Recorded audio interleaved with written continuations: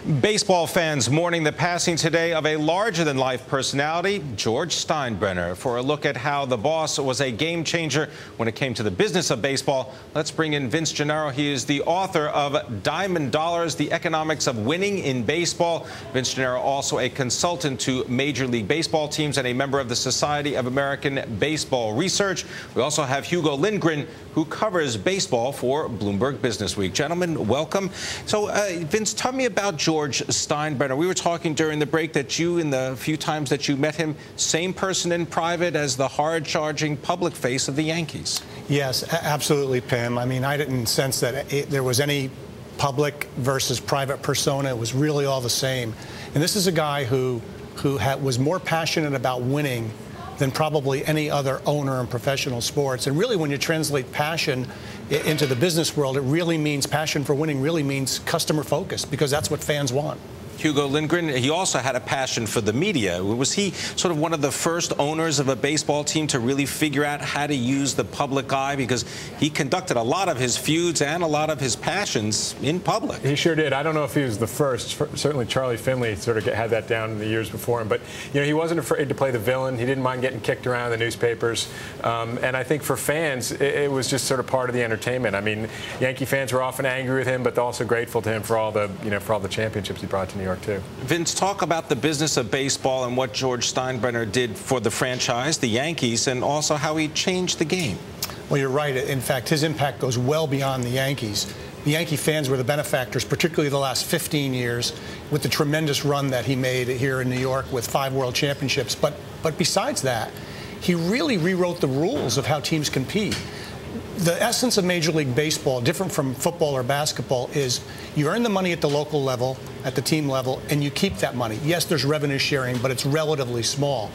So Steinbrenner realized that he could field a higher payroll team because he had the power in his market, with his resourcefulness, to generate revenues, and that's what really changed the game. Hugo Lindgren? What about the change that it's affected other teams? Does it make it less competitive? You know, I think it does. But on the other hand, as Billy Beane has shown in Oakland, smarts can beat big money too. So I think it raises the stakes. I mean, the good thing about George Steinbrenner is that he just went for it. He used his advantage. Other teams have to use their advantage, whatever that might be. So, Vince, was he an unlikely success story when it comes to baseball? I mean, because his background, scrap steel business, shipbuilding, there was no baseball in there. No, you're right. And it shows you that some of these traits that make people successful in business are very transferable and translatable to a lot of different things, including the business world of sports. And baseball is no exception, and particularly baseball, because it's the more Darwinian business model where the survival of the fittest. And I think that played very well to Steinbrenner's strengths. Any salary caps in the future of baseball? I don't think we're going to see that. There's too many complications with bringing it to be, including, of course, the negotiations with the union and all the other constituencies.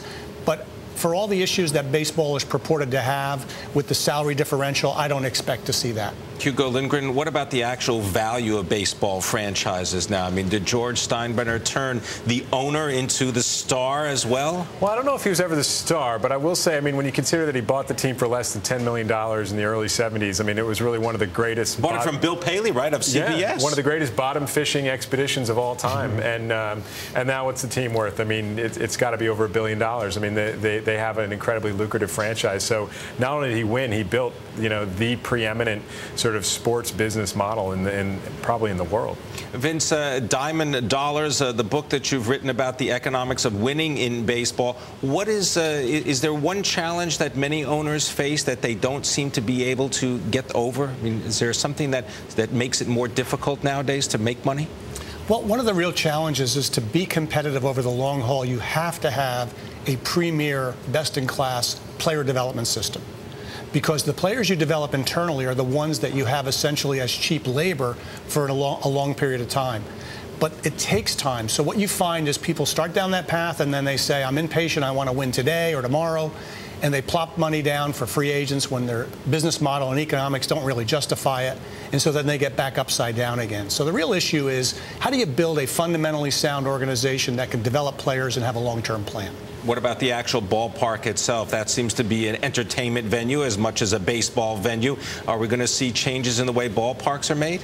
Well, I do think we're seeing the emergence of the baseball theme park, if you will. I mean, that's what baseball parks have become, with kid zones and areas for all sorts of fans, a lot of themed areas. And I think that's a positive thing because it recognizes that not everyone's a diehard fan who's going to come 9 times a year. There are your casual fans, and the way to get them out there is to make there more than just what's going on the field. All right, I want to thank you very much. Vince Gennaro coming to us as the author of Diamond Dollars, The Economics of Winning in Baseball. Hugo Lindgren writes on baseball for Bloomberg Businessweek, following the sport. Thank you very much. Also